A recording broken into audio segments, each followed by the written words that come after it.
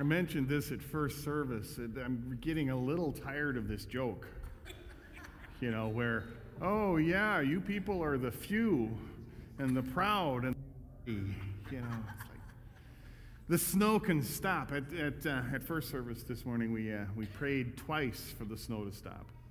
Hey, and the sun's out, so it works, I guess. Anyway, good morning. Welcome to our Savior's Lutheran Church contemporary praise service this morning, featuring the vocal arrangements of our praise team under the direction of Ryan Hansen, with Brad Browers on keys this morning. I'm Pastor Chris Hill, senior pastor here at our Savior's, and it is my joy to welcome you on behalf of the ministry team, leadership, all the volunteers and folks of the congregation. Whether you're here in person or watching on Cat 7 or YouTube or Facebook, however you found your way into this space and time this morning, I pray that you discover you're welcome to be inclusive and unconditional, because that's what God's love is all about. And we're doing a couple of things today, and we're going to take a little time this morning to acknowledge a little bit of our history. It's the 50th anniversary of the first service in this building. You didn't know that. And I think we've got to give thanks to Joe Peterson, who has been reminding me about this for a while now. So 50 years ago, this was the first service in this building. So we'll be taking a little look at that history as a part of our service this morning. Second, we get to come to terms this morning with how the Christ in Jesus confronts our normal way of doing things with his incredible and just awesome love that changes everything, that changes us, challenges us to a way of living with a much higher call, maybe a golden call, like maybe the golden rule even, the call of unfettered love. We need to encounter that today, but in the meantime, would you rise together with me as you are able for our opening and praise songs this morning?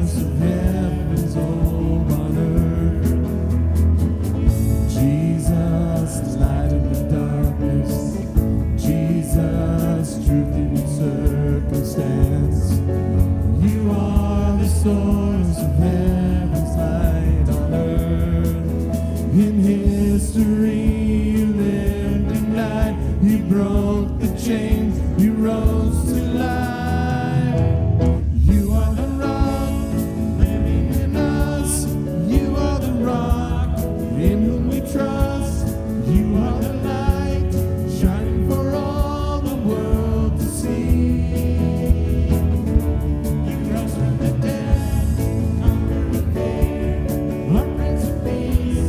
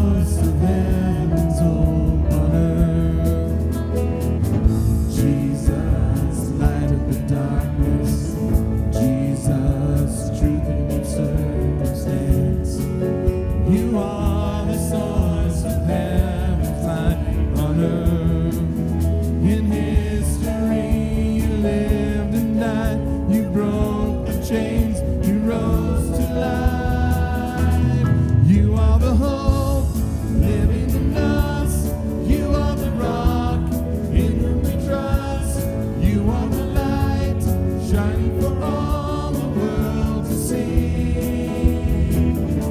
You rose from the dead, conquering fear, our Prince of Peace, drawing us near. Jesus, our hope, living for all who will receive. Lord, we believe. Lord, we believe. Lord, we believe. In history you lived and died. You broke the chains, you rose to life. You are the hope living in us. You are the rock in whom we trust. You are the light shining for all the world to see. You rose from the dead, conquering fear. Our Prince of Peace, drawing us near.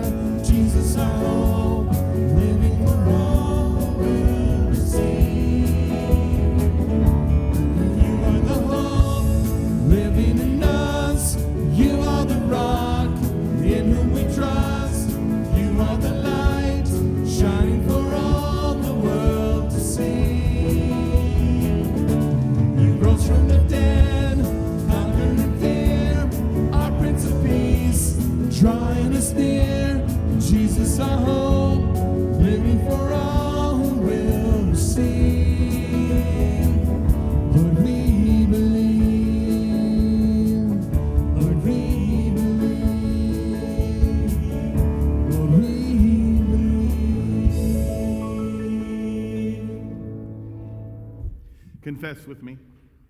Blessed be the Holy Trinity, one God who creates us and forms us, who redeems us and calls us, who unites us and sends us. Amen. Gathered in God's presence, let us confess our sin.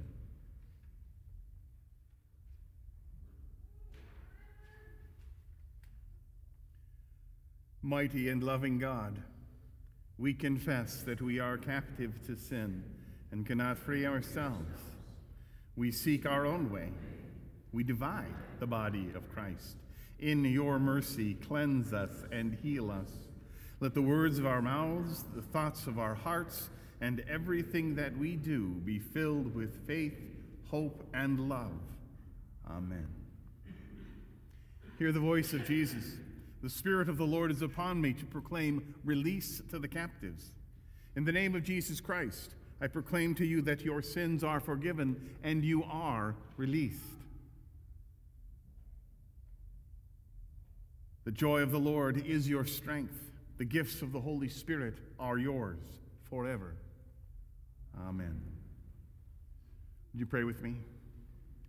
O Lord Jesus, make us instruments of your peace, that where there is hatred we may sow love, where there is injury, pardon, and where there is despair, hope.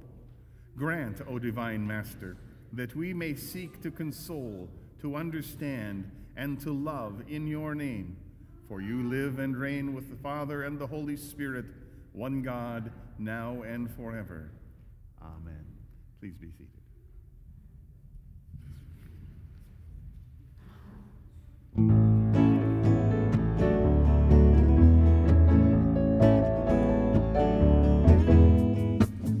Over all the earth you reign on high. Every mountain stream, every sunset sky. But my one request, Lord, my only aim is that you reign in me again. Lord, reign in me, reign in your power over all my dreams. In my darkest hour, you are the Lord of all I am. So won't you reign in me again, again.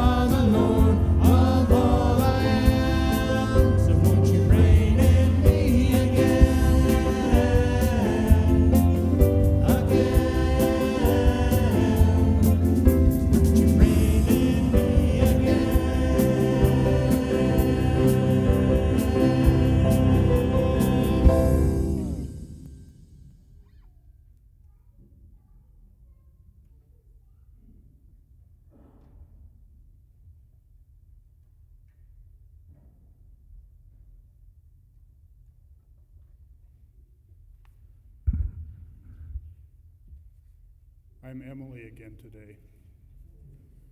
She chickened out. She was supposed to be me. And again, they went and changed the program on me, so if I stumble over these words, it's his fault. Yeah, that's about it. Today marks the 50th anniversary of the first service held in this building. This is the longest Our Savior's building in continuous usage. The first building was destroyed by the 1918 fire after having been in use for 17 years, since it was constructed in 1901. The second building, with remodels, was in use from its construction beginning in 1919 through 1923. It was in use until 1969, when the congregation moved here almost 50 years ago. The Sunday School has been celebrating 120 years of Sunday School this year. The Our Savior Sunday School officially began before the congregation was organized. Our Savior's Women's Group has been meeting in some form for those same 120 years, also organized before the congregation itself. As the old buildings on Carlton Avenue became overcrowded in the early and mid-1960s, plans were made to move to this location with a congregational vote on the matter on February 26, 1967. The ground was broken for this building on April 7, 1968. The cornerstone was laid on August 4 after site preparation work.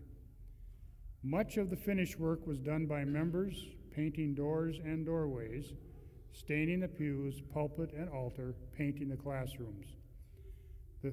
The construction took almost a year, with the first service being held on February 27, 1969, with the dedication occurring on May 18th. Let us join in singing in celebration of this milestone, hymn number 509, God's Word is Our Great Heritage. These courtesy of Joe Peterson. Thanks, Joe.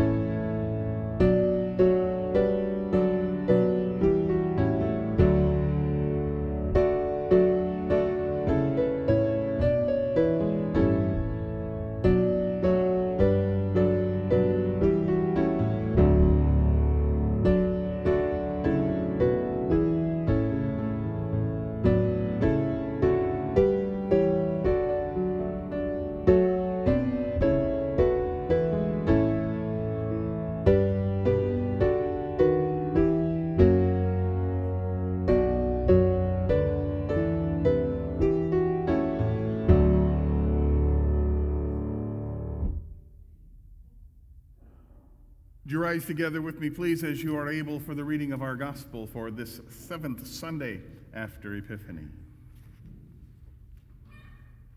The gospel is in Luke chapter 6, verses 27 to 38. It is the continuation of Jesus' so-called Sermon on the Plain that began in our reading last week. Jesus speaks, "But I say to you that listen, love your enemies. Do good to those who hate you. Bless those who curse you. Pray for those who abuse you. If anyone strikes you on the cheek, offer the other also. And from anyone who takes away your coat, do not withhold even your shirt. Give to everyone who begs from you. And if anyone takes away your goods, do not ask for them again. Do to others as you would have them do to you. If you love those who love you, what credit is that to you? For even sinners love those who love them. If you do good to those who do good to you, what credit is that to you? Even sinners do the same. If you lend to those from whom you hope to receive, what credit is that to you? Even sinners lend it to sinners to receive again. But love your enemies. Do good and lend, expecting nothing in return.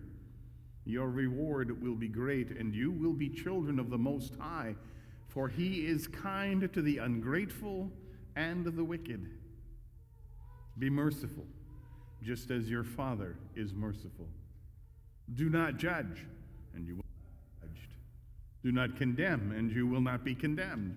Forgive, and you will be forgiven. Give, and it will be given to you. A good measure, pressed down, shaken together, running over, will be put in your lap. The measure you give will be the measure you get back. The gospel of the Lord. Thanks be to God. Please be seated. For this morning's children's sermon, I would like the children to remain right where you are, because that's where you need to be. So, and everybody can sort of think about this. So there's a whole cluster over here, but I need you kids right where you're sitting right now. And I need you to look around and find somebody who loves you.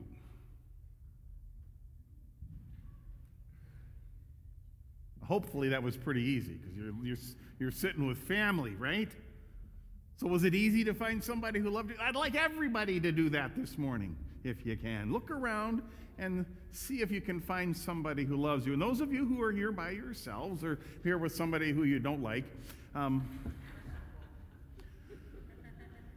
I need you to think about this for a second. I need all of us to have this sort of sense.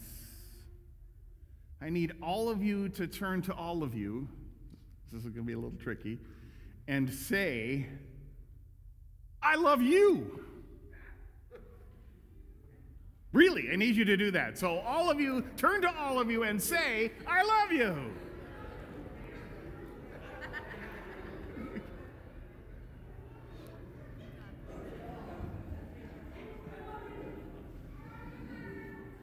So that's what I'm talking about.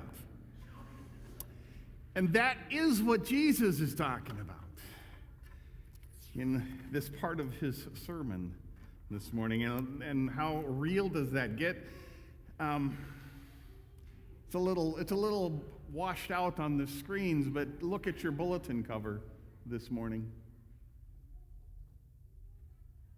This is not a suggestion. When you declared your love for one another around in this building this morning, this is the reality. Now, I'm not thinking that hopefully none of you saw your enemy when you were looking around this morning.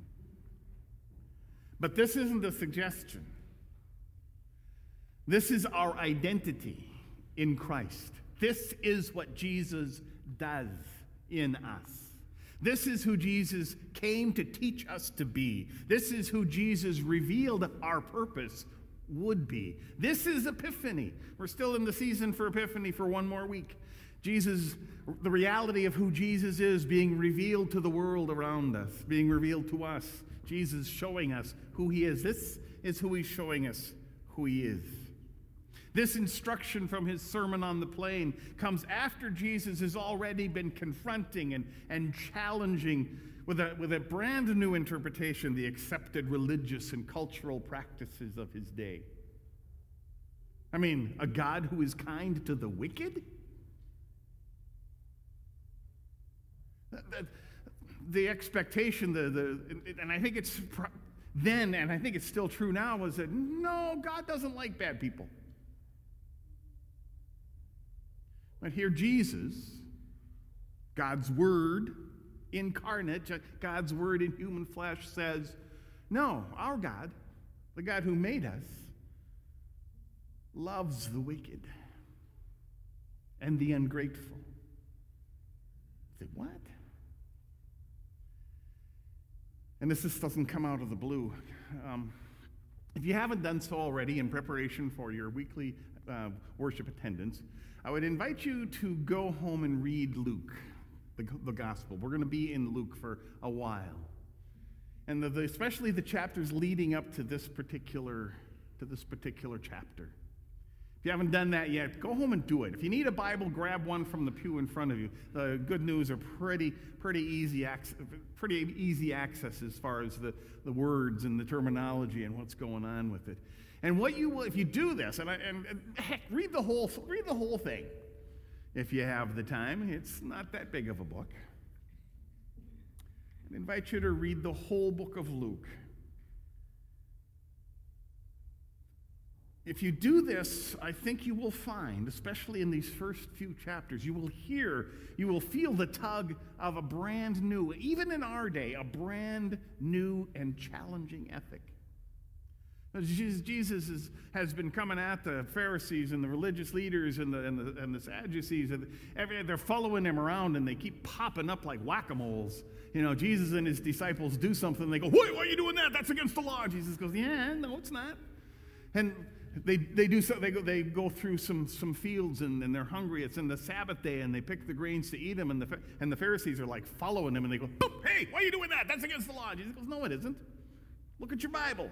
You've misinterpreted it for thousands of years." Jesus confronts the religious and the cultural normal attitudes of his day and goes, "You people are off base." And then he comes at them with this sermon. Challenging. And, you may go, "Oh, the golden rule, yeah, that's pretty cool." But it's in this context of this whole spiel of challenge to the way we normally do things. The Message version reads like this: "To those of you who are ready for the truth, I say this," Jesus says, "love your enemies." It begins with that. Love your enemies? No, you love the people who love you, right? You love your family, you love your kids, you love your neighbor if they're nice to you, you love your neighbor's dog even if they're not. No, love your enemies. Let your enemies bring out the best in you and not your worst. When someone gives you a hard time, respond with the energies of prayer for that person. If someone slaps you in the face, stand there and take it. If someone grabs your shirt, gift wrap your best coat, make a present of it. If someone takes unfair advantage of you, use the occasion to practice the servant life. No more tit for tat. Instead, live generously. Here's a simple rule of thumb for behavior. Ask yourself, what do I want people to do for me? And then grab the initiative and do it for them. I mean, if Jesus says, "Oh, if you only love the lovable, do you expect a pat on the back?" Run-of-the-mill sinners do that. If you only help those who help you, you expect a medal? Garden variety sinners do that. If you only give for what you hope to get out of it, do you think that's charity? The stingiest of pawnbrokers do that. I tell you. And he says it again. Love your enemies. Help and give without expecting a return. You'll never, I promise, you'll never regret it. Live out this God-created identity the way our Father lives toward us. Read that again. Live out this God-created identity. This is who God made us to be. God made us to be those who love our enemies. Live out this God-created identity the way our Father lives toward us, generously and graciously, even when we're at our worst. Our Father is kind, you be kind. Give away your life, you'll find life given back, but not merely given back with bonus and blessing. Giving, not getting, is the way. Generosity begets generosity. Jesus isn't saying, "Well, this is what you live up to. This is what you're supposed to be." No, Jesus is saying this is who you are already, who you were made to be. This is your created identity. This is your character. This is how you were made. These are the talents of love that you were made with, that you were created with, that you were breathed into. The breath of life that is God's breath in you is that breath of love. That's pretty cool. And as cool as that is, the problem is that I've gotten very good at forgetting it. I have developed a remarkable talent for neglecting how I was made and how I have been strengthened to love. I've gotten very good at denying the love God made me to be. And Jesus warns that you live that way, there are consequences. And just about the closest thing to the Taoist notion of karma, goes around, comes around, that you'll find anywhere in Scripture, returning evil for evil, being the human arbiters of justice, trying to be the judge. That returning evil for evil hurts our world, Jesus tells us. It wounds our community. It breaks our hearts. It just does. You give anger, you get anger. You give anger in response to anger, you'll get anger back. It's just the way of it. Trying to be the judge, trying to be the human equalizers of justice may seem like the right thing to do at the time, but Jesus says this is a destructive equation. People are mean to you and you're mean back. It just goes back and back and back, and that equal sign will just keep on coming. Hatfields and McCoys. Your neighbor dog bites you, you shoot the neighbor dog, and kid cheats from you in school, and you tell the teacher. Revenge begets revenge. It just keeps piling up. Somebody always feels like they have to win, and that equation destroys. But then here comes Jesus with some good news that God's grace transcends that equation and lifts us up over and above it in the bargain, enabling us to rise above that equation and rewrite it completely. But the equal sign turns into a heart, and we love instead. We give instead. We bless instead. Jesus wouldn't tell us to do this. Jesus wouldn't tell us that this is who we are. Jesus wouldn't tell us to forgive and to give and to refrain from condemning each other if he didn't already know that that's who he made us to be. And that in the Holy Spirit he gives us the strength to live that identity out.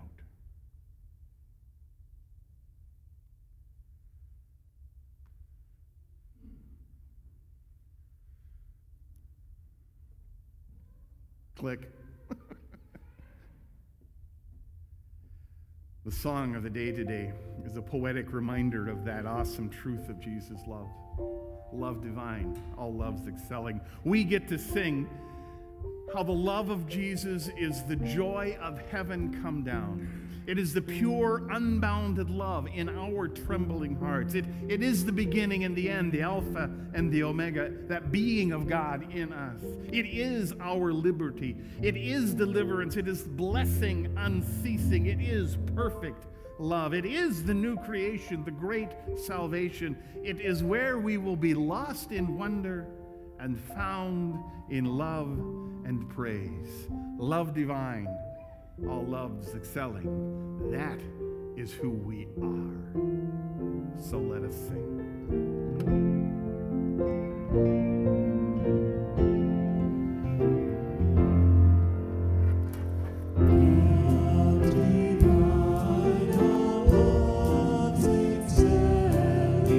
Oh,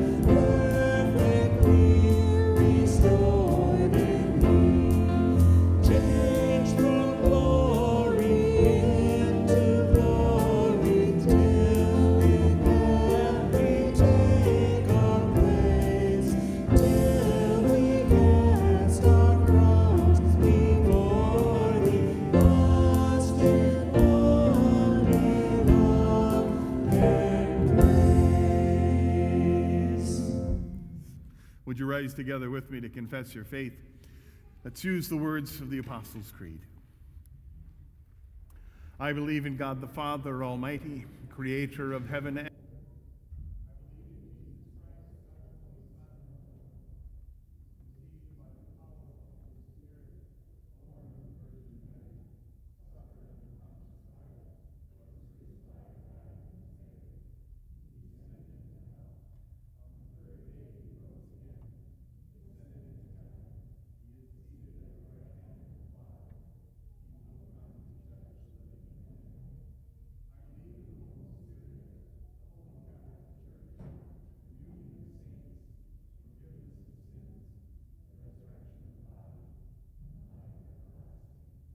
Amen. The peace of Christ be with you always. Take some time, share that love, share that peace with one another.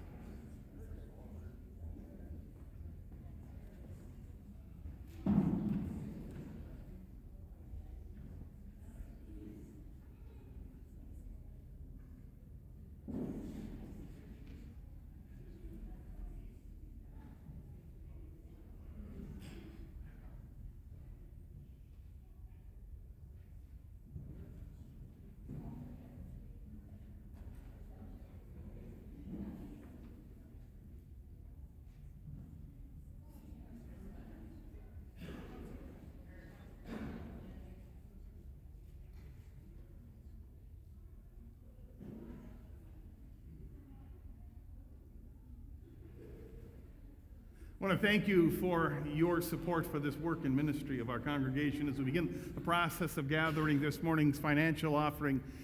Gratitude to you for your financial gifts, but also for your being here this morning, for your gifts and talents shared in the ministry in many and various ways. However it is that things happen because of your presence, Sunday school teaching, singing, playing, just praying for us. That's a powerful witness and a powerful gift to us and to you and to the community as we work together for the grace of God in our midst. You are all welcome at this table. In, with, and under this bread and wine is the presence of Jesus, the body and blood of Christ. Believing that, you are welcome to this table. You don't have to be a member here. You don't have to be Lutheran. If Jesus is here for you, he's here for you.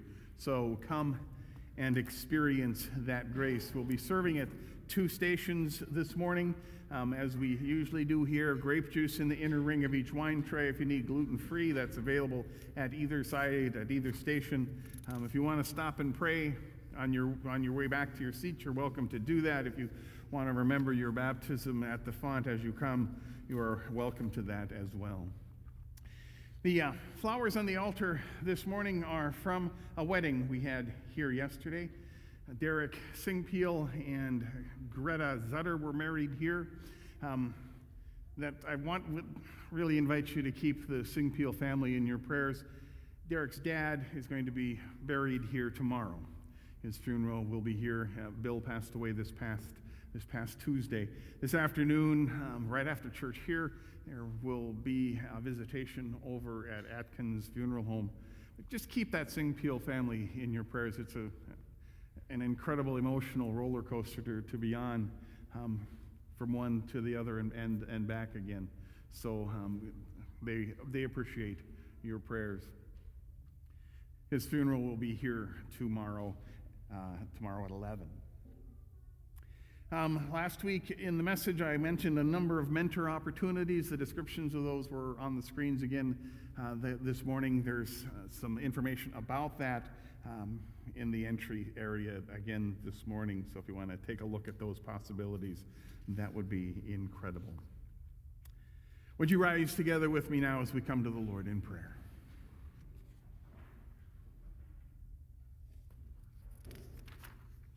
United as one body in Christ, let us pray for the church, the world, and all those in need.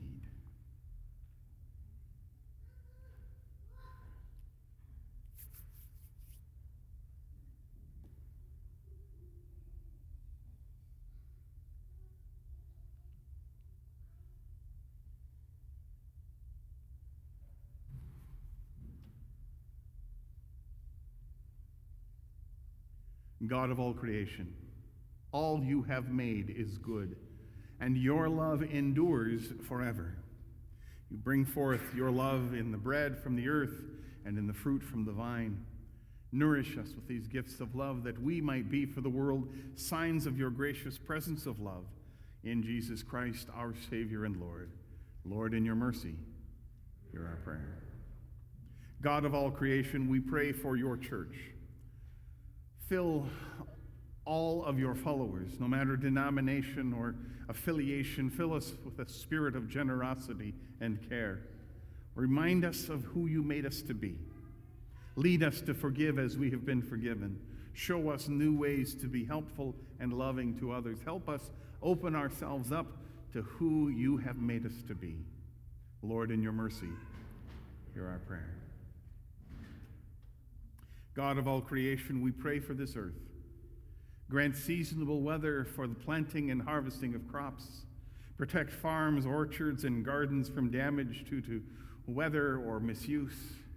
Bless those who till the fields, those who care for livestock, especially in weather like this.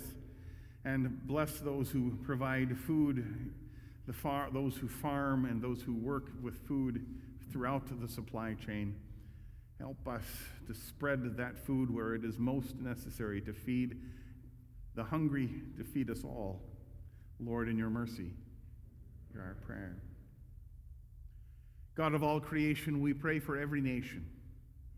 And in those nations, for people who research and study ways to resolve complex issues, and then the leaders who enable that study and the results of that study to make a difference. We pray for those who teach peace and reconciliation to communities that are stuck in conflict. We pray for those who are affected by weather and actions of the earth, earthquakes and drought or storms. And we pray for those who come to help, strengthen them, protect them. Lord, in your mercy, hear our prayer. God of all creation, we pray for any need. We pray for those who lack adequate food and shelter, especially in weather like this. We pray for those who lack access to medical care. We pray for those who are unable to find gainful employment. We pray that your Spirit would heal the sick and comfort the grieving and bring your healing touch to those who are facing death itself. We lift to you the grieving family of the Singpeels this day and others that we know need your healing in any way today and in the weeks and months ahead.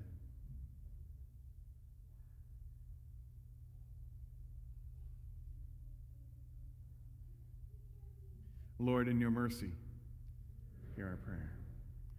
God of all creation, we pray for this gathered assembly. Inspire us to be good stewards of the resources that you have given to us. Teach us to give freely of ourselves and to offer our lives in service.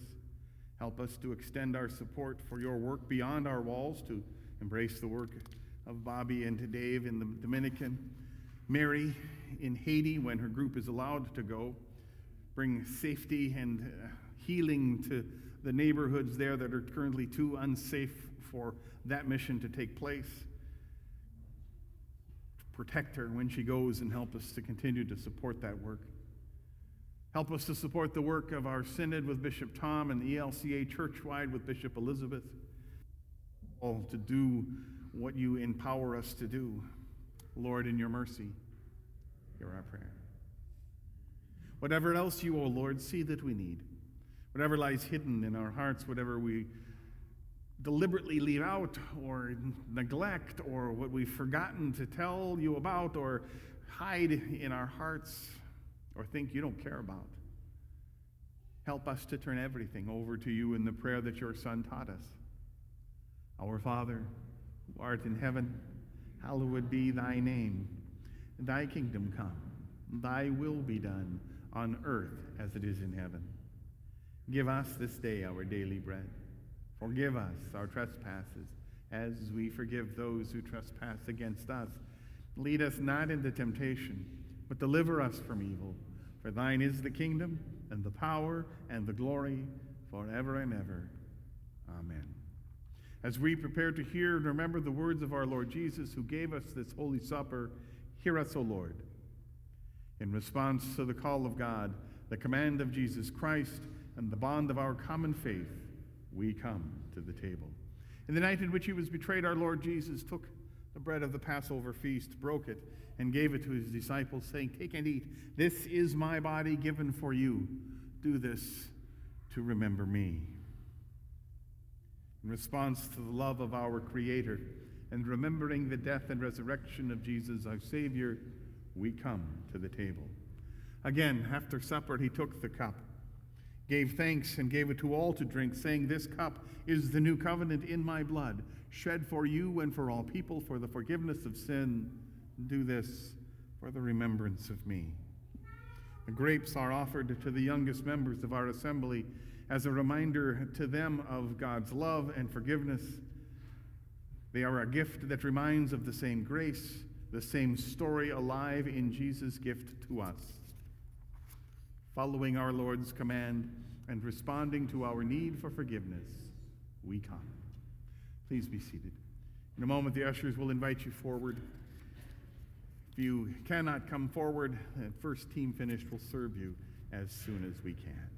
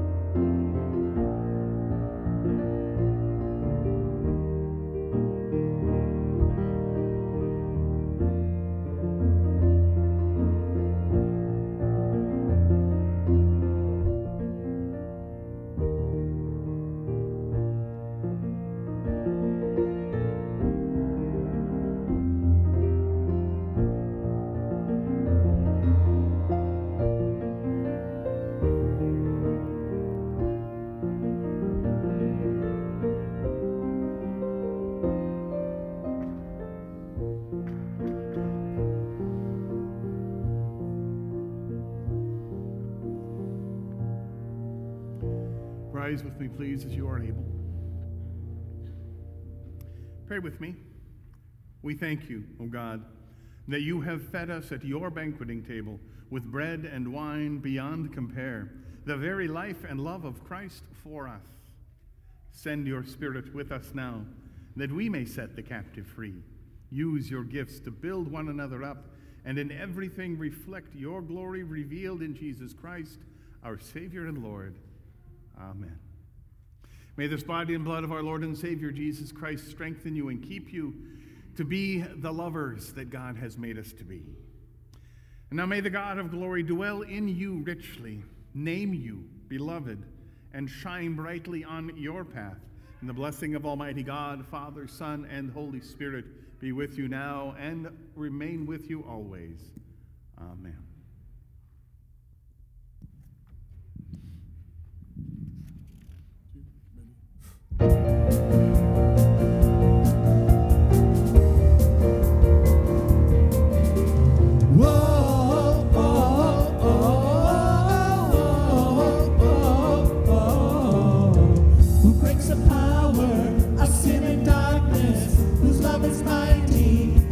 Stronger, the King of glory, the King above all kings, who shakes the whole earth with holy thunder and leaves us breathless, divine wonder, the King of glory, the King above all kings. This is amazing grace, this is unfailing love, that you would take my place, you would bear my cross. You laid down your life, that I would be set free. Oh, Jesus, I sing for all that you've done for.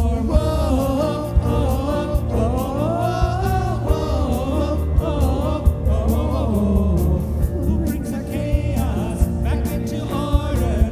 Who makes the orphan a son and daughter? The King of glory,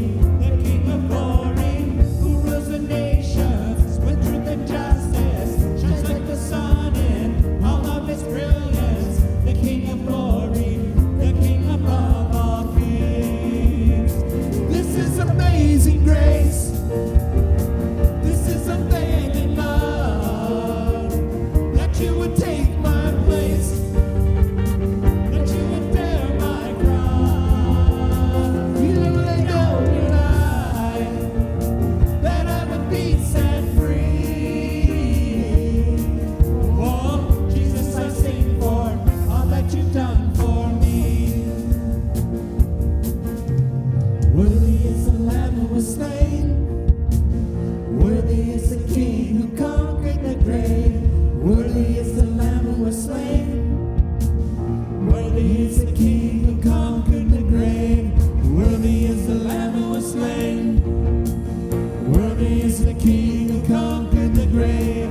Worthy is the Lamb who was slain, worthy, worthy, worthy. This is amazing grace, this is unfailing love, that you would take my place, that you would bear my cross. You laid down your life, that I would be set free. Oh, Jesus, I sing for all that you've done for.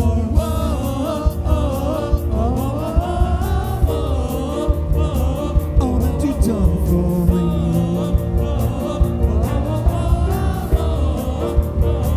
All that you've done for me. Go in peace. Christ is your light. Thanks be to God.